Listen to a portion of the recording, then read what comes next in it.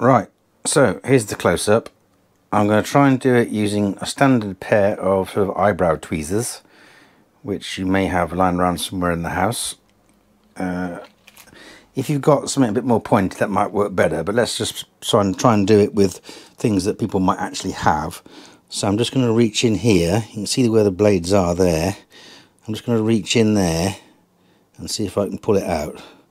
So I'm just going to wriggle it in like that, and I'm going to grab it and pull it. That didn't work, so I'll try it again. So I'm just going to push it in gently. I'm leaning it forwards, not backwards, and then I'm going to grab it and pull it. So that hasn't worked. Right, so I'm going to try again.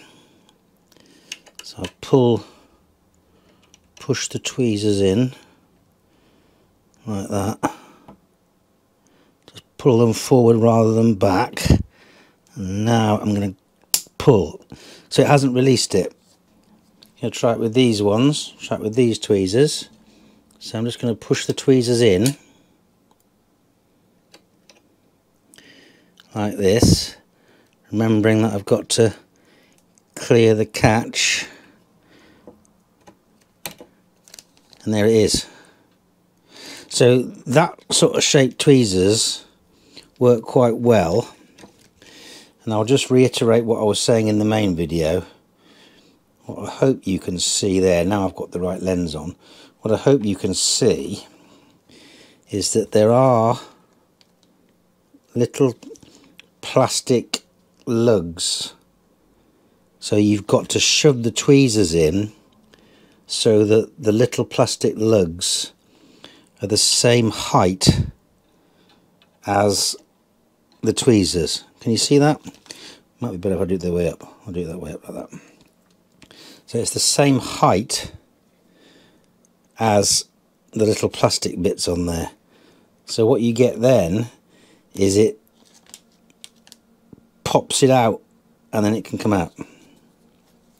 Now you can put it back in if you want, or you can leave it out. It's entirely up to you. But now that battery is removable because that clip there can move. But if I push that back in, will it might not lock. I don't know. Let's see if I can get it back in. Because obviously once you've taken it out, the worry is, do I need to put it back in? Should I put it back in? So I'm just going to get the tweezers lined up, and then I'm going to try and shove it back in and see if I can get it back in. So it goes back in all right. Yeah.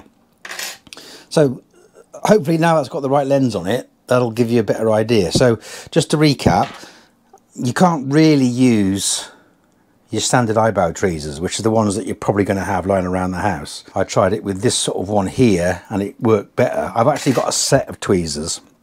What you want is one that's got a sharp point, but then it gets fat quick, so that you don't have to shove it in too far before it reaches where the little plastic bits are. Anyway, hopefully that will shed a bit of light on it and offer a bit of clarity. So yeah, like and subscribe, and thanks for watching.